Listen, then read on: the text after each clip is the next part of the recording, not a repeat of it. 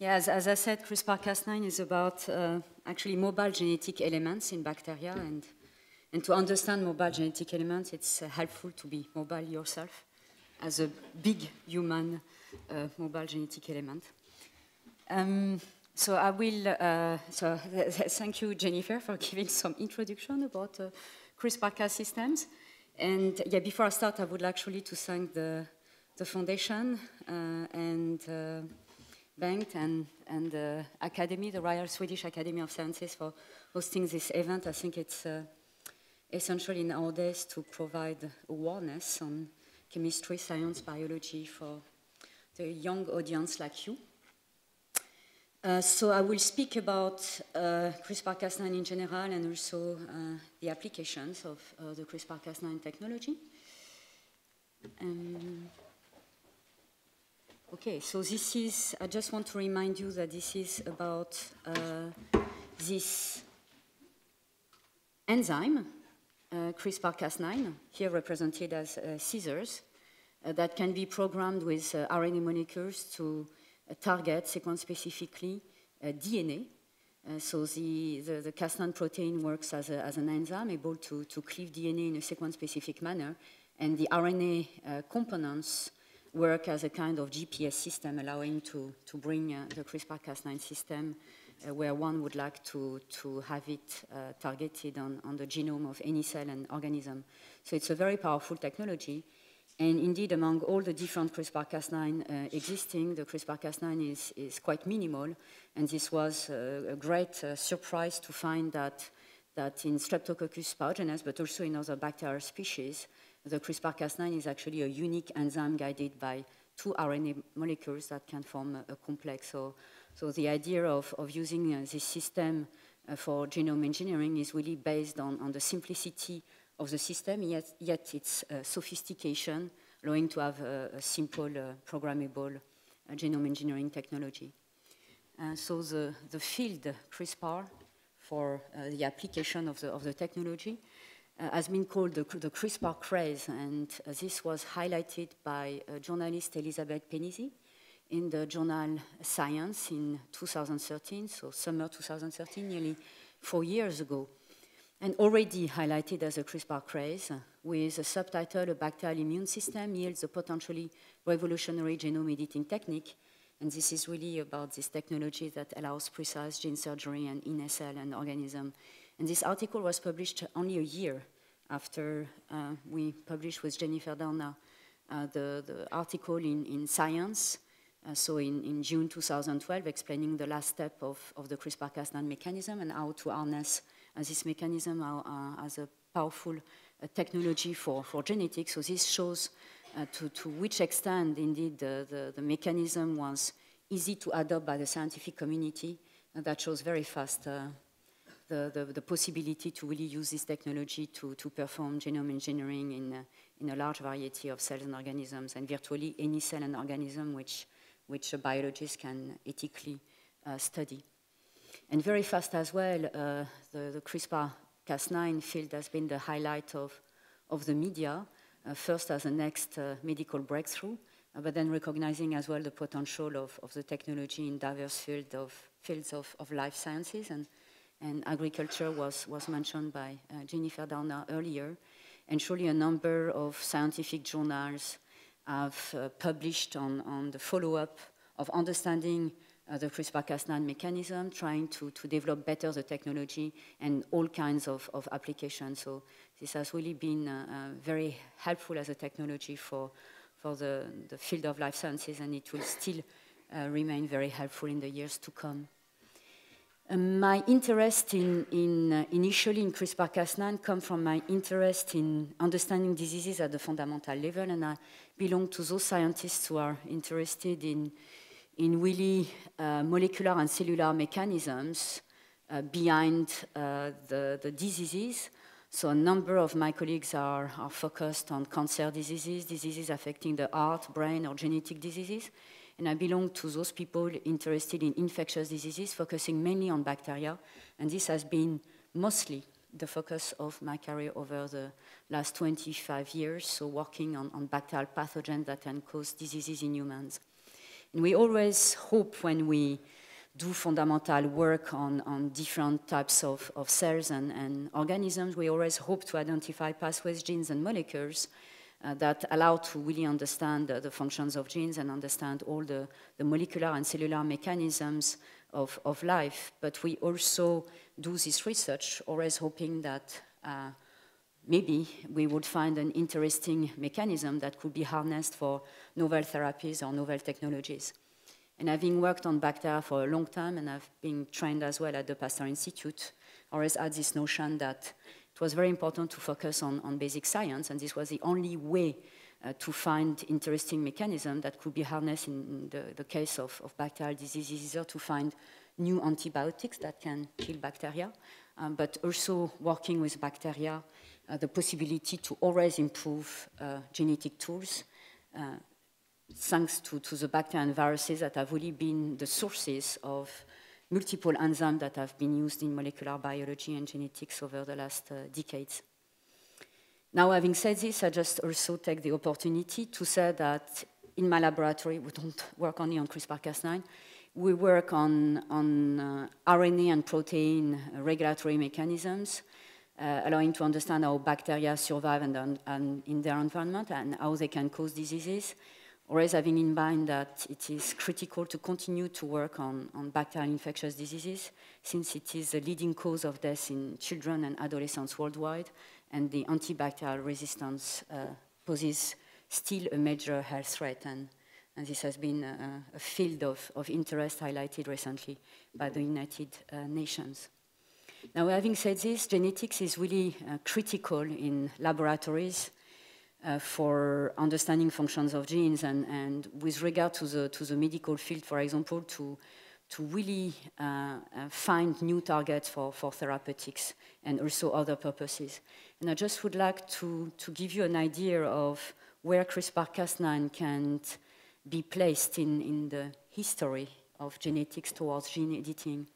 And surely I mention only selected breakthroughs. The 19th century has been very critical for fundamental genetics to establish rules of genetics, with Darwin on the origin of species, Mendel on the segregation of alleles, and Friedrich Michel who isolated the DNA in 1871.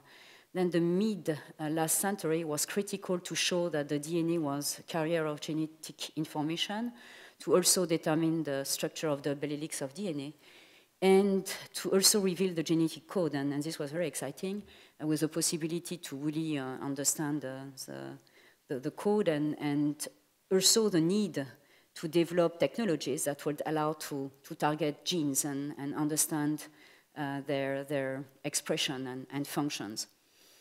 And this came really starting in the 60s and 70s, with a number of scientists interested at the time in macrobiology, working with bacteria. I mean, at the time, these were the main organisms that one could work with, genetically speaking. I would like to mention a quote from Jacques Monod, a French macrobiologist working at the Pasteur Institute, which actually Jacques Monod, together with François Jacob and Wolf, received the Nobel Prize in 1964 regarding very interesting concepts of proteins with enzymatic properties in bacteria, the notion of genes organized as operons, the notion of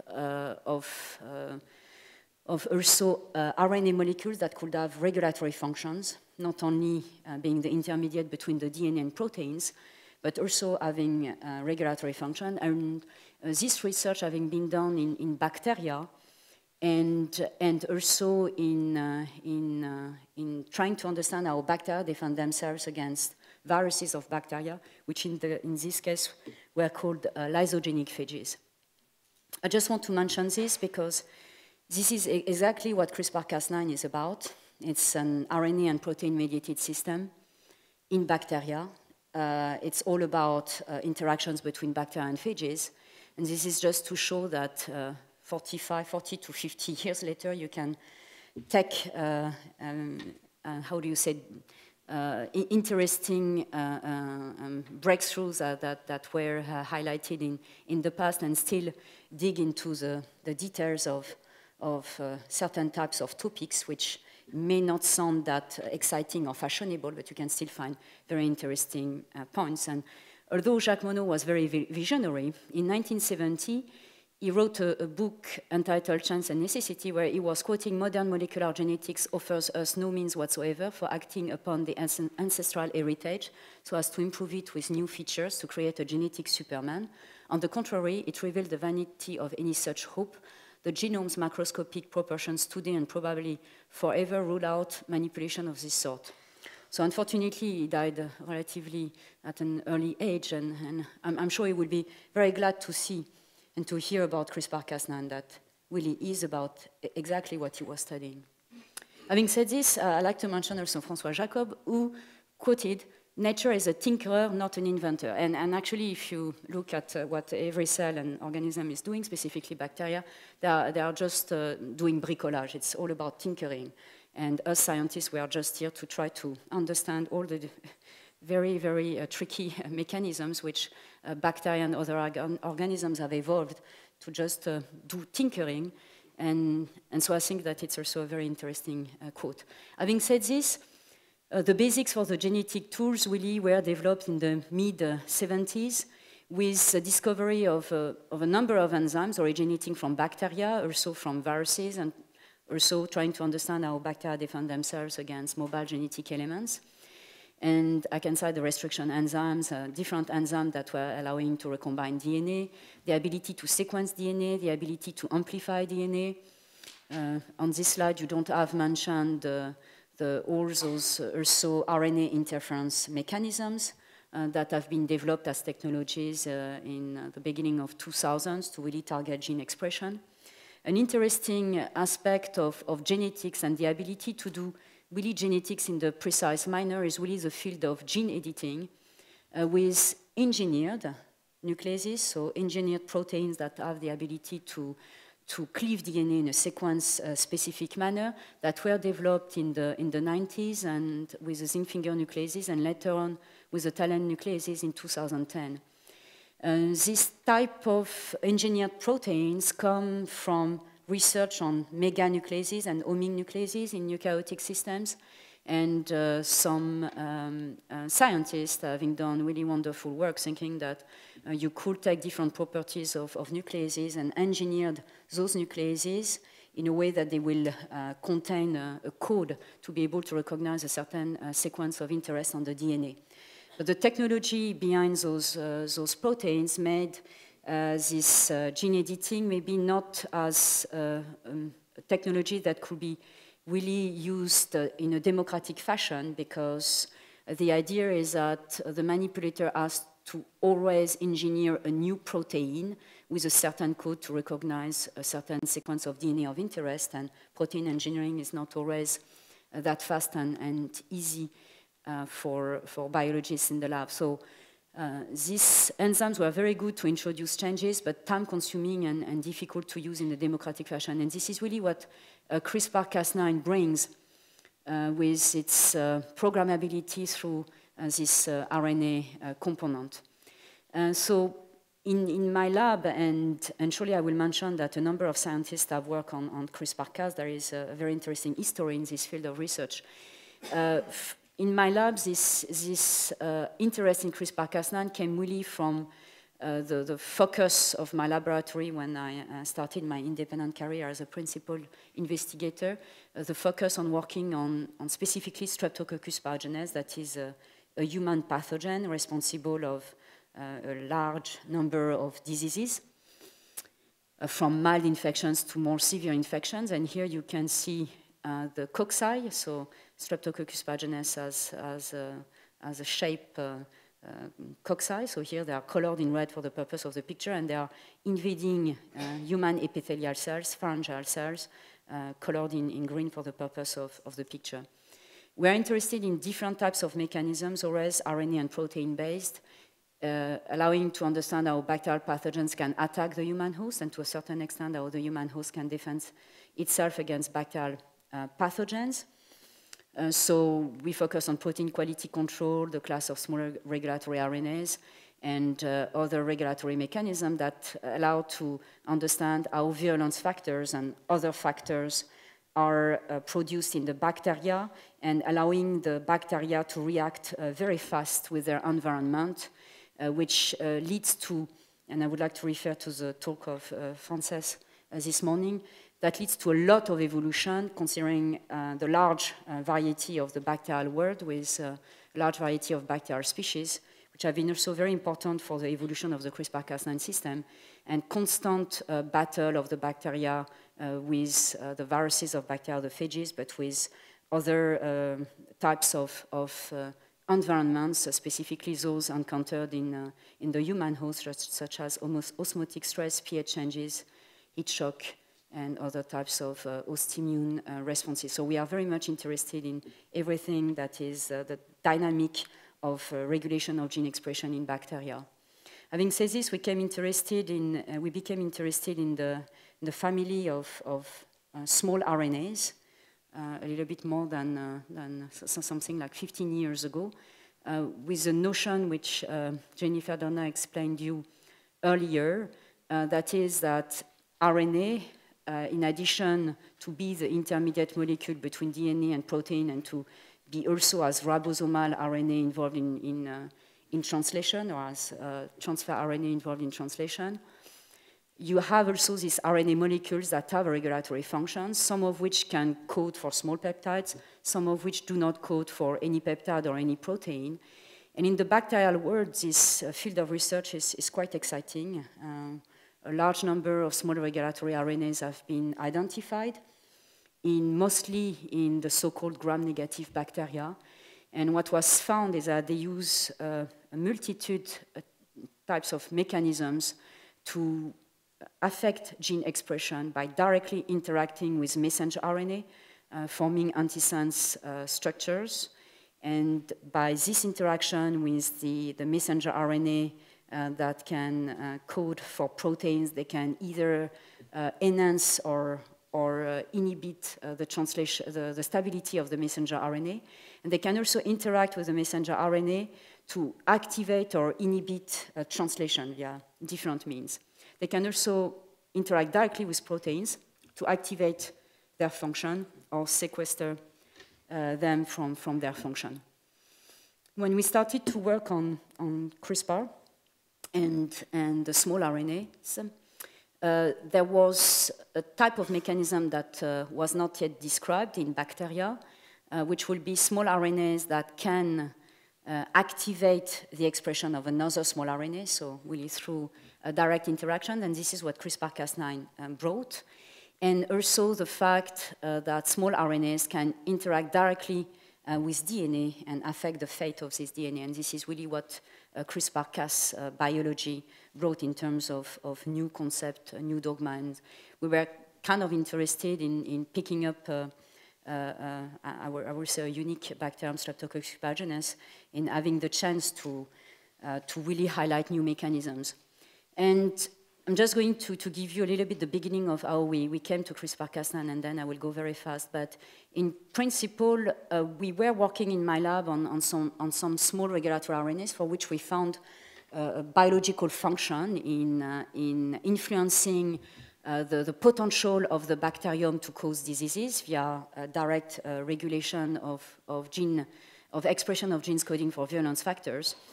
And a little bit more than 10 years ago, we were interested in finding new small regulatory RNAs in Streptococcus pyogenes and have an idea of the panel of these molecules that could have regulatory functions. So we approached the problem by using bioinformatics that allowed us to highlight a number of sequences on the genome of Streptococcus pyogenes that potentially could code for RNA molecules, which maybe could have interesting biological functions.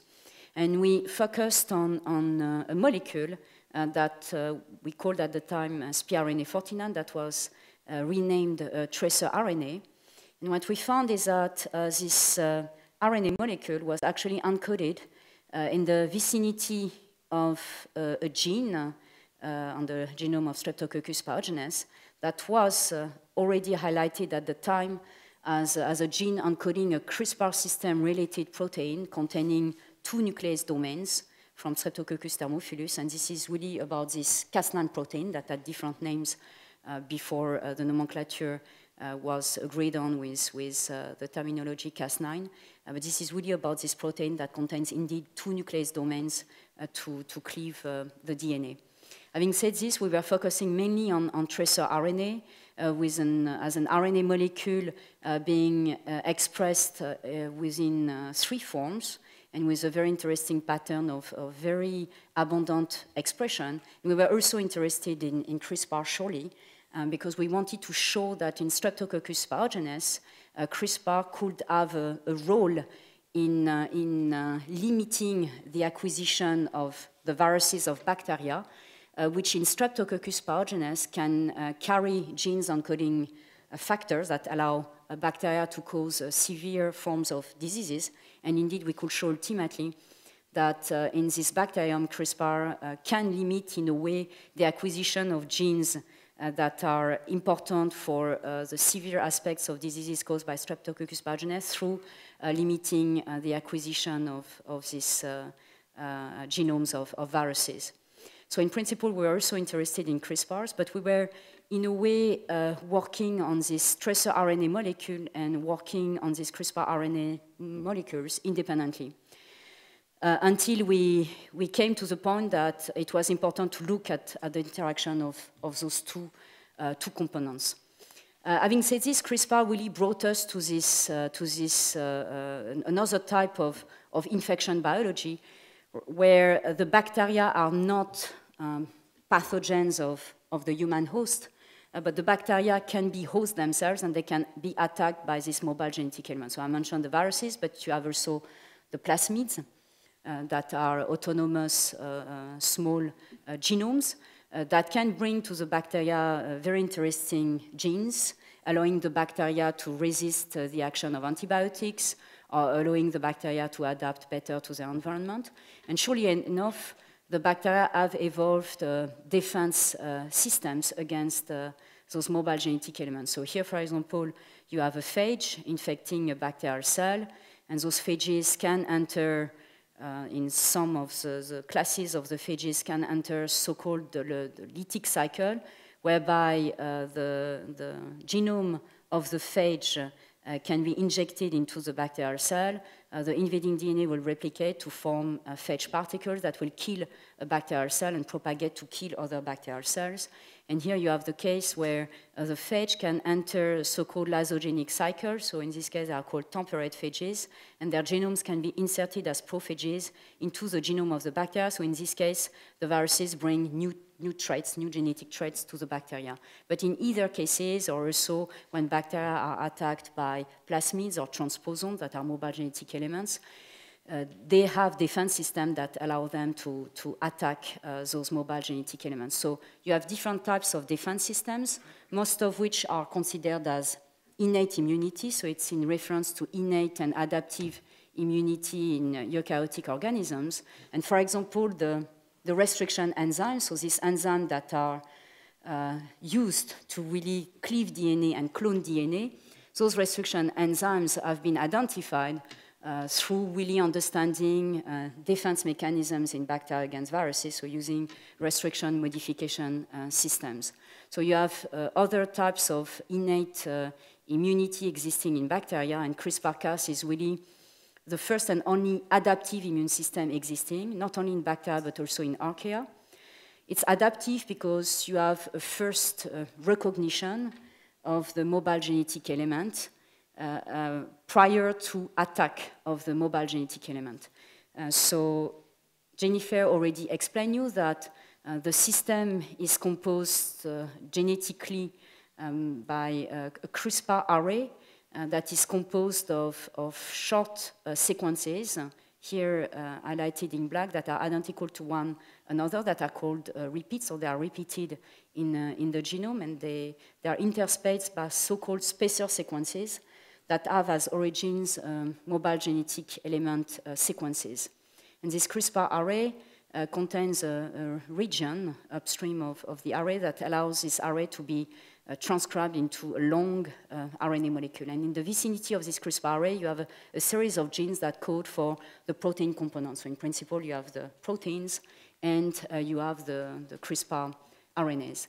And you have 3 steps in the immune system, so spacer acquisition, expression of the RNAs and the proteins, and then interference, whereby the system is able to really recognize a mobile genetic element and affect its maintenance. So you have first recognition of the invading DNA through CRISPR-associated proteins that will recognize the invading DNA, cleave a portion of this invading DNA to insert it into the CRISPR array at the level of the leader sequence, allowing to provide a memory of this first infection with the mobile genetic element. So this is a series of memorized infections, these spacer sequences. Then you have expression of the system through, mainly here at this level, transcription of this CRISPR array into a long precursor CRISPR RNA molecule that will undergo maturation in the sense that this long molecule will be able to be cleaved and produce individual CRISPR RNAs that can guide a complex of CRISPR-associated proteins to the cognate genome of the virus. So this is by recognition through the memorized mark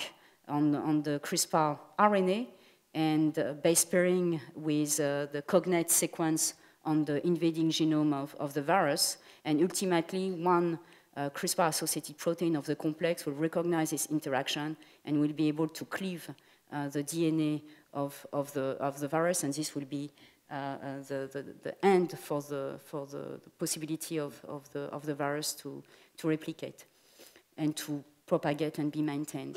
Having said this, there is a very interesting history in the field of the CRISPR-Cas biology. Briefly, I just want to mention this because it's important that you realize that surely there are always a lot of scientists having been involved and bringing different pieces in the puzzle. So 30 years ago, a Japanese group identified this series of repeats in the genome of E. coli, but they didn't have any idea about the functions of those repeats.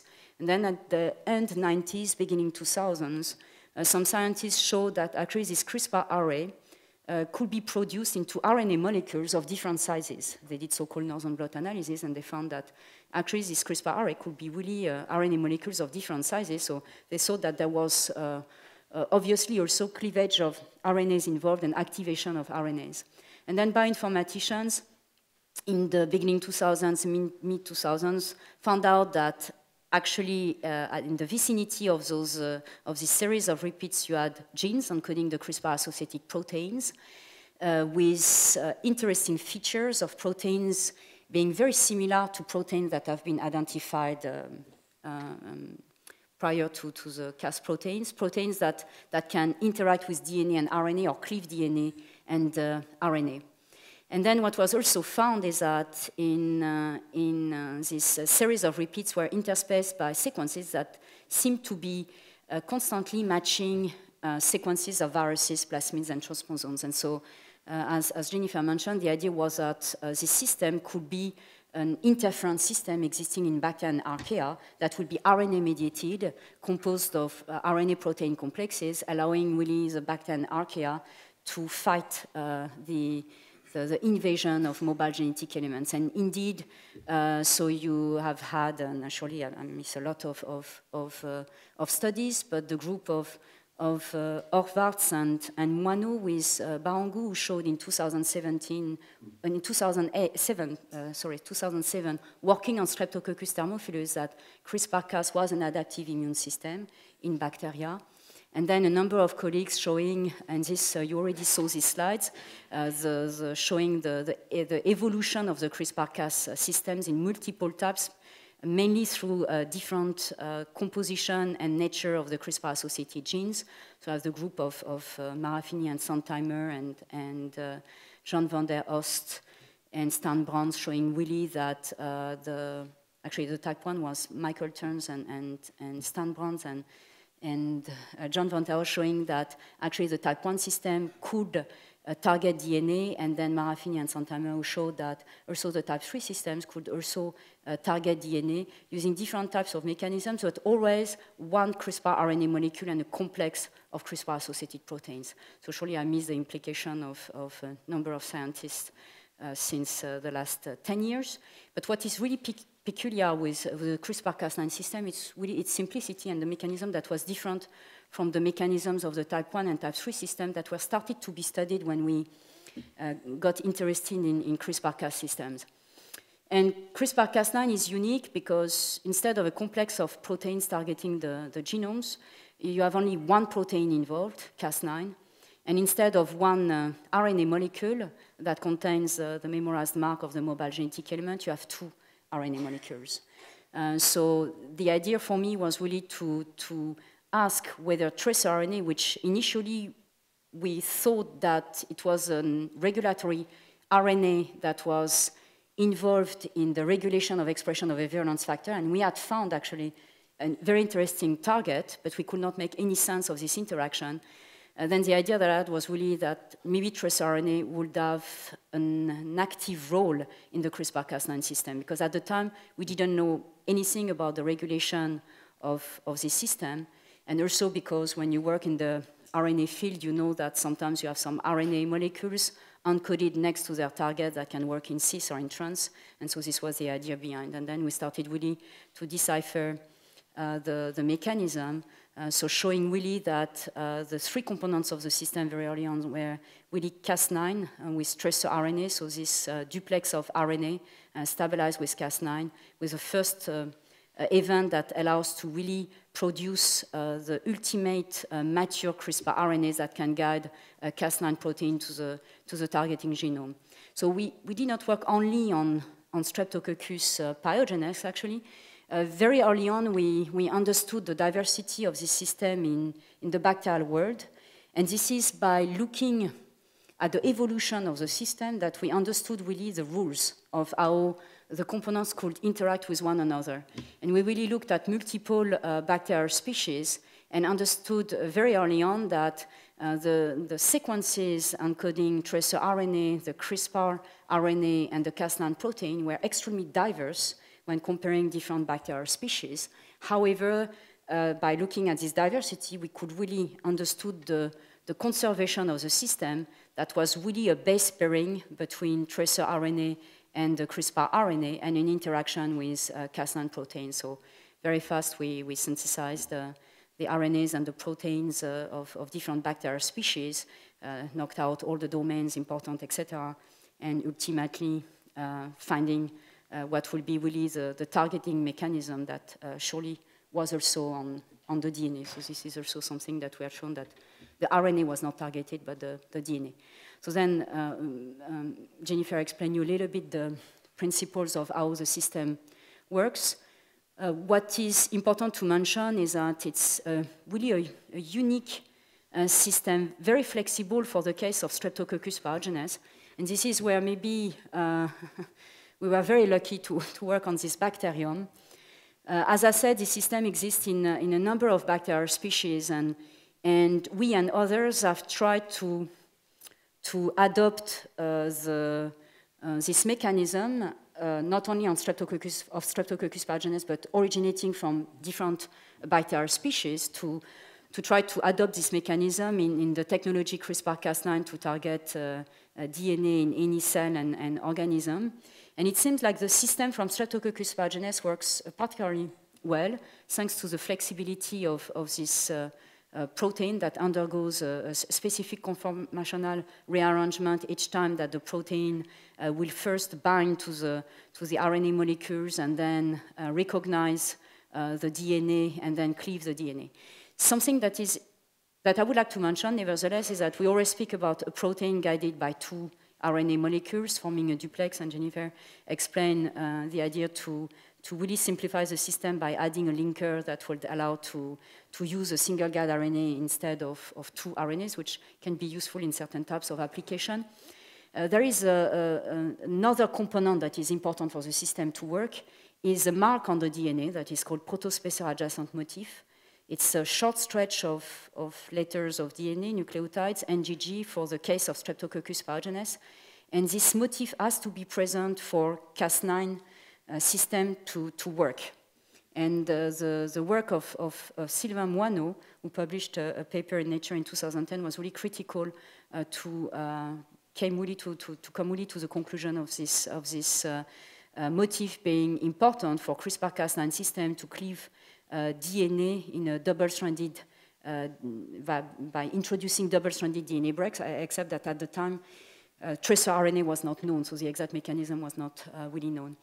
So when we really saw how the enzyme was working, and when ultimately we really showed that in a very simple manner, by just exchanging a portion of this RNA molecule, one could really bring this system to an RNA programmable technology. It was clear, as it was working so well in the test tube, very efficient enzyme from Streptococcus pyogenes, that it could really offer considerable potential for genome editing in cells in the 6 kingdoms of life for biotechnological, biomedical, and gene therapeutic purposes.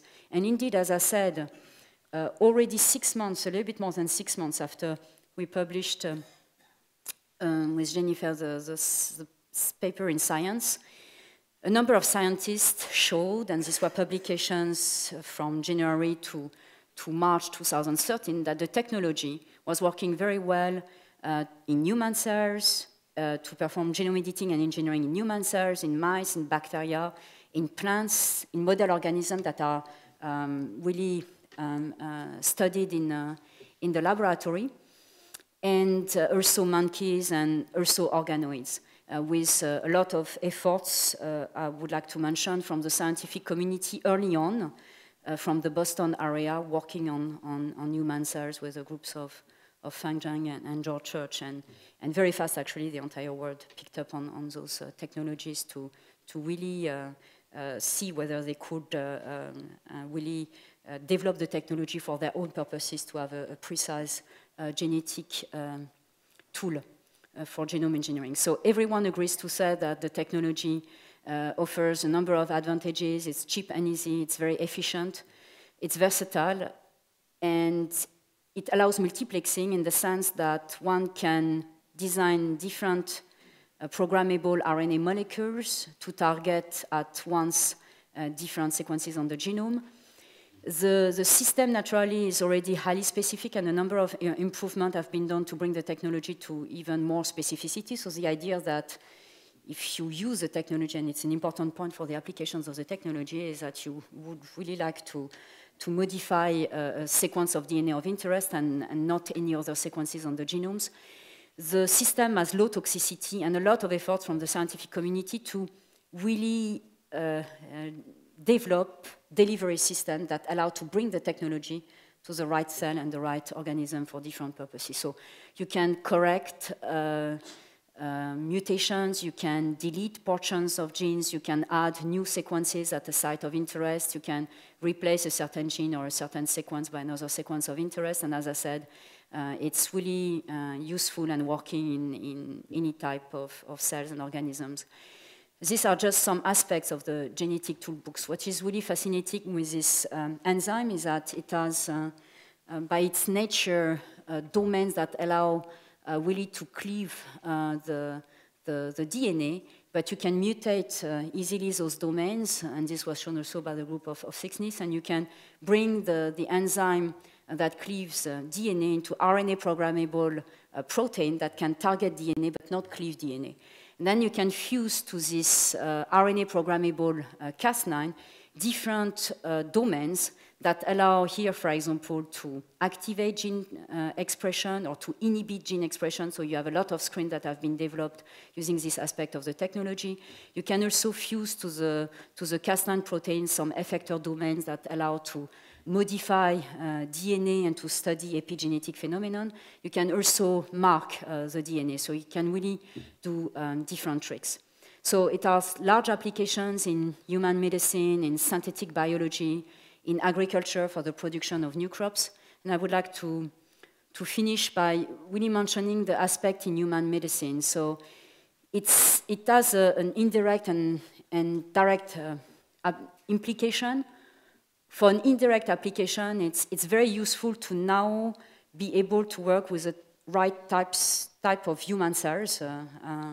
We were always a little bit restricted, specifically in my field of research, infection biology, in working with always the same type of human cell lines that are not always the best cells to work with, depending on the focus of diseases we are interested in studying.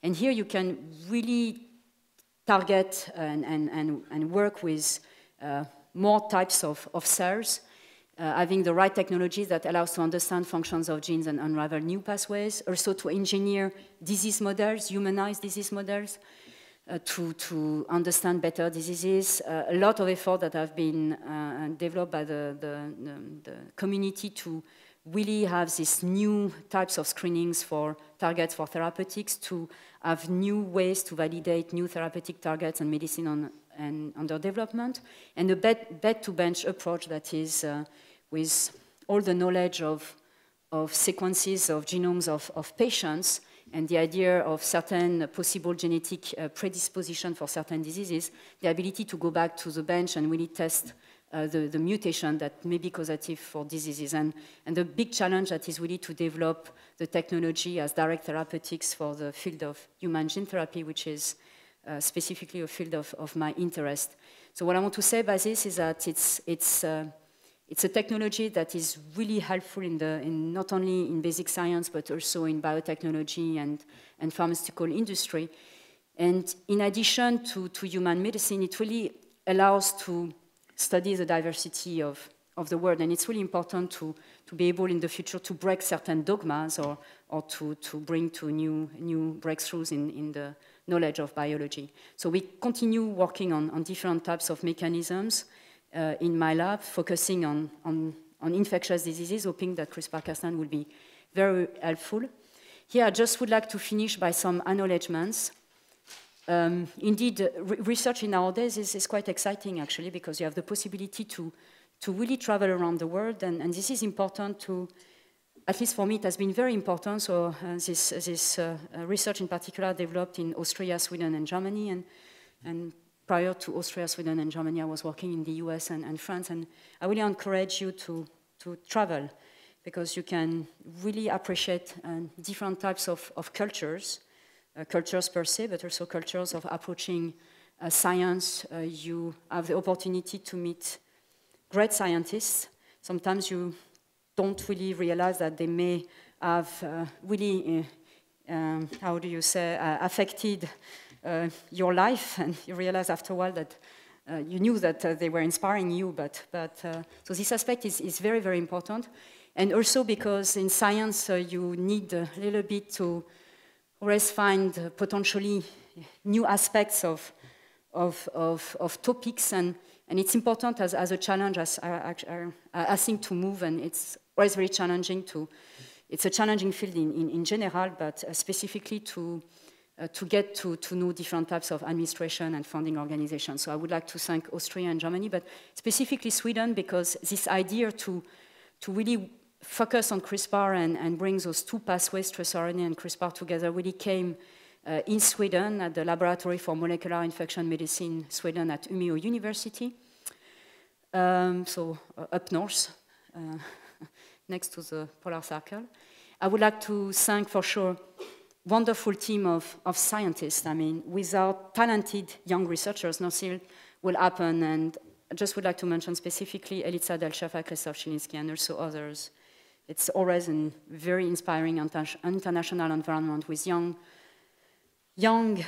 scientists bringing always new ideas and being always enthusiastic, so it's really refreshing. And my collaborators, a group of Jörg Vogel in Würzburg, Jennifer Donner-Schorli, with Martin Jinek and Eugenie Kounin for studying the evolution of the system. This is my lab when they were summer students last summer.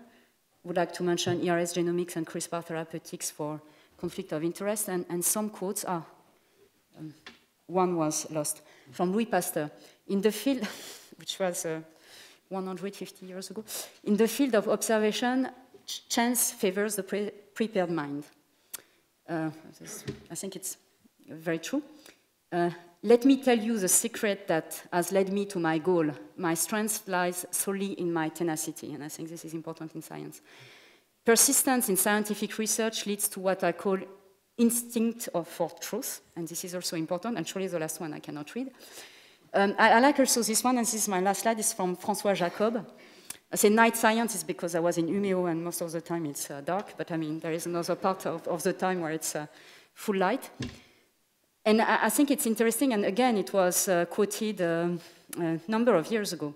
Night science, a stumbling, wandering exploration of the natural world that relies on intuition as much as it does on the cold, orderly logic of day science. In today's vastly expanded scientific enterprise, obsessed with impact factors and competition, we will need much more night science to unveil the many mysteries that remain about the workings of organisms. And at least for my part, Sweden has been great. You go to the north, no one cares about whether you're alive or not. You can be quiet and you can focus, and it's great.